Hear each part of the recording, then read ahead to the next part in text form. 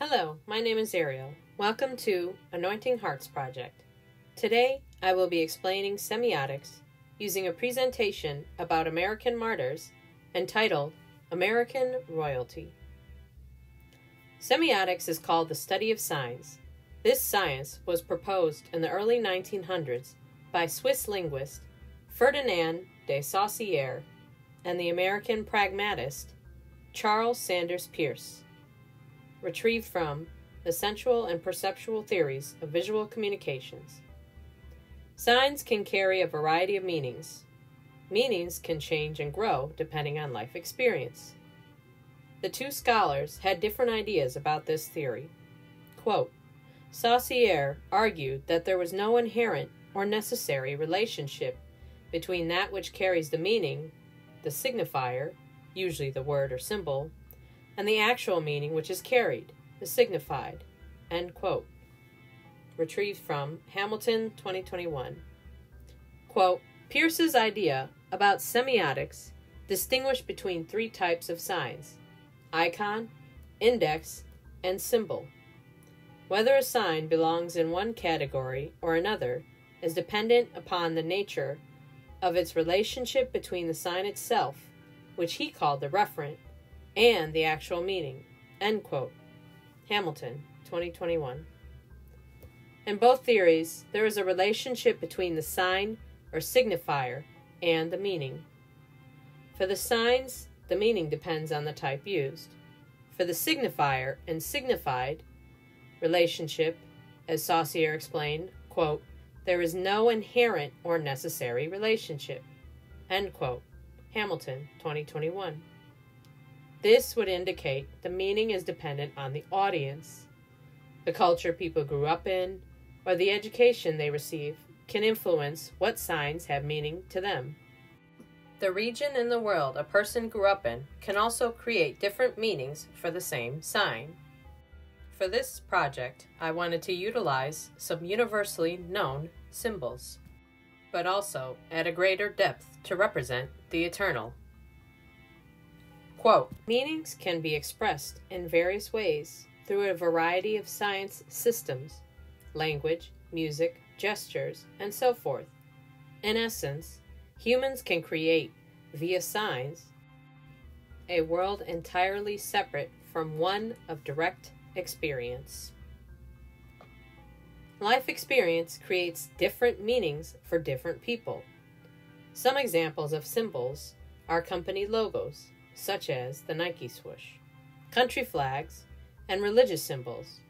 For example, a cross for Christianity, a Star of David for Judaism.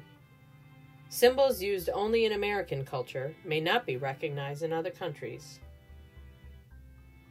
For this project, the intent was to consider my culture, American, and how its elements can be used to symbolize the eternal. For me, American culture can be negatively stereotyped by reality TV, Hollywood, and the 24/7 news cycle. I did not want those elements being related to the eternal kingdom of God. No, I wanted people to think honorably of American culture and the kingdom of God. I took that idea of American stardom and turned it into American royalty. Now, when people think royalty, they usually think of the British monarch. I wanted to crush that stereotype as well. The verse that came to mind was 1 Peter 2:9, and the NIV version states, But you are a chosen people, a royal priesthood, a holy nation, God's special possession, that you may declare the praises of Him who called you out of darkness into His wonderful light. This verse honors the kingdom. So I started to brainstorm. What exactly is American royalty? I turned to my copy of Foxe's Voices of the Martyrs and looked for examples of Americans. I chose 6 Americans who had been martyred for Christ. That spoke to me. These people were the true royalty in the eternal kingdom.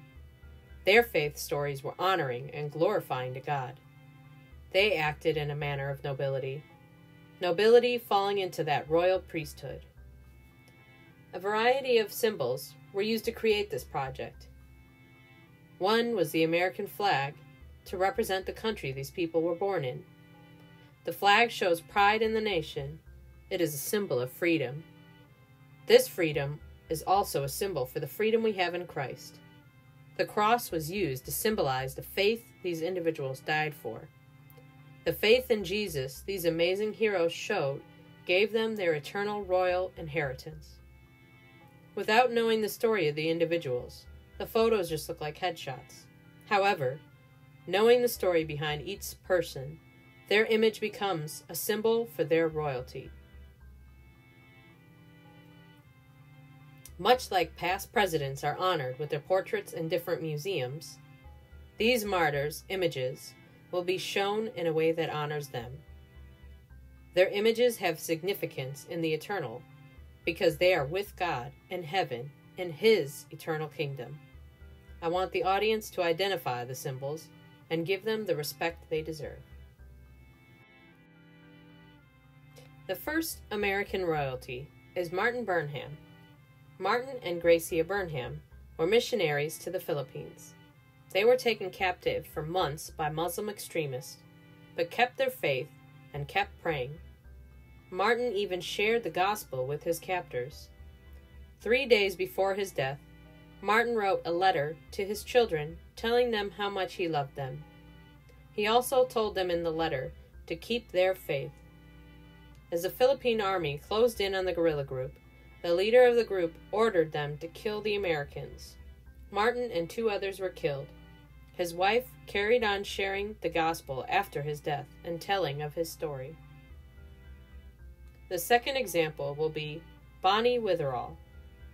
Bonnie and Gary Witherall were missionaries to Lebanon as part of Operation Mobilization. She had gotten up early on November 21st, 2002 to go to work. When she arrived at the clinic, she was met by a Muslim extremist. She was shot in the head 3 times. Bonnie had worked in that clinic providing pre- and postnatal care to Arabic refugee women. She had great compassion for the women suffering under religious law and prayed constantly for them. They had also been sharing the gospel of Christ for about a year before her death. After her death, Gary felt the Lord telling him to forgive. He made a public appearance on Lebanese television, forgiving the murder of his wife. He continued to honor her memory and their faith. My third American royalty is Cheryl Beckett. Cheryl served with the International Assistance Missions for 6 years in Afghanistan. She was part of a medical team that also preached Christ to their patients. She also led community development projects, teaching locals health and nutritious gardening. She ministered to many suffering citizens. She knew of the dangers the country posed, but was not afraid. On August 5th, 2010, on the way back from a mission trip outside of Kabul, Cheryl and 9 others were captured by the Taliban. They were lined up and shot for being Christian. The fourth American royalty is Horace Tracy Pitkin. The 25th President of the United States, William McKinley, declared an open-door policy with China in 1898. This gave an open market policy with China. The empress at the time, Su Shi, saw dangers to her dynasty and called for uniting against foreign devils. A group of radicals called the Fists of Righteous Harmony rose up. They were also called the Boxers. They killed missionaries and diplomats. Horace Tracy Pitkin was a Yale graduate who was in charge of Yunnan's American Board of Commissioners for Foreign Missions. When the news of the Boxer Rebellion reached Horace, he sent his family home to America, but he himself remained. He was killed in 1890 trying to defend 2 other female staffers at the American Board Office. After his death, his friends at Yale created a mission society and a hospital in Yunnan in his honor. Our final example of American royalty is John and Betty Stam. John and Betty were both set to be missionaries to China when they met at a prayer meeting in Bible college. Betty went off first to China to serve. Later, they both reconnected in Shanghai and married. They served as missionaries in China during a dangerous time of civil war and the communist uprising. They had their daughter in 1934 and moved to Anhui province. They had only been serving in the area 3 months when communist troops invaded. They were quickly imprisoned. In the middle of the night, their daughter, Helen Priscilla, only an infant, was crying. The guards had threatened to kill their child when an older Chinese man who was imprisoned as well stepped in. He was killed on the spot. That same night, John was ordered to write a ransom note to the United States government for $20,000. Including in the note, he wrote, "The Lord bless and guide you. As for us, may God be glorified, whether by life or by death." They were beheaded the next day. A Chinese evangelist, Dr. Lo, found their infant child hidden away and risked his life to bring her to her grandparents, who were also serving in China. She survived and grew to become a teacher and raise a family in the United States. The church the Stams left behind endured in secret for many years and still exists today. Here is the completed image. This image was created digitally. The cross with the flag in the background was not a stock image, but was created using digital layering. I found the Passion Translation of 2 Timothy 4, verses 6 through 8 best captures the lives and sacrifices these individuals made.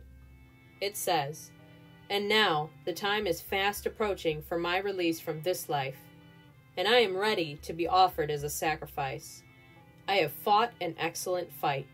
I have finished my full course with all my might, and I've kept my heart full of faith.